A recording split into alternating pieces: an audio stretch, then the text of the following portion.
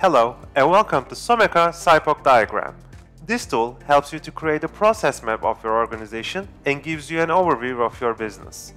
This tool has 7 sections in total: the menu section, input and supplier, output and customer, target and actuals, action list, SIPOC diagram, and the dashboard. Let's start with the menu first. This is where you can write down each step of your process. And the menu section also includes the settings. You can add responsible person and change the action status settings. So I'm going to add a new process for demonstration purposes. And a new responsible person.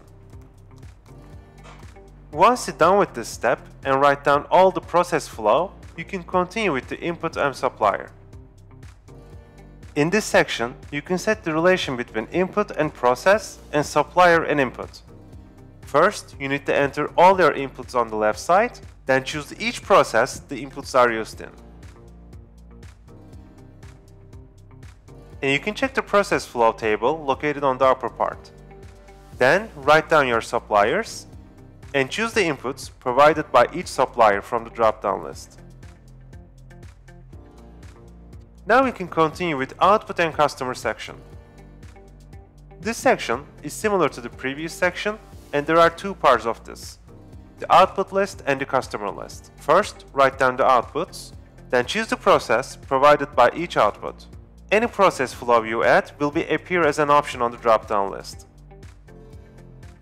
Then, fill out the customer list. Write down your customers, then choose the output received by each customer.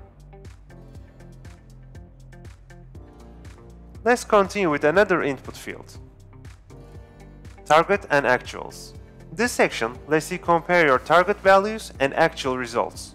First, choose the category from the drop-down list. Then choose the target from the drop-down list here. Then write down the target name you want to compare. And you can input your target values for each month into target section. Then the actual values on the actualization part. After you input all your data, you can continue with the action list. Action list lets you define actions to reach your targets. Choose the target name first, and the category and the item name will appear accordingly. Write down the action, assign a responsible person for this, and set up a due date. Then you can set the progress and its status.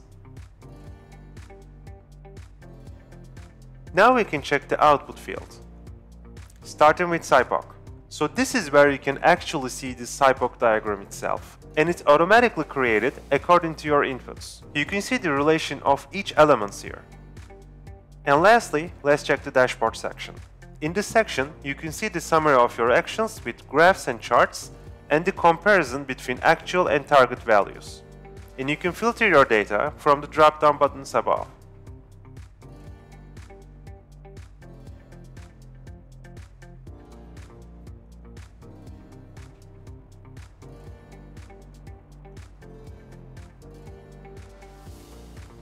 Thanks for watching, and don't forget to check our other templates at someka.net.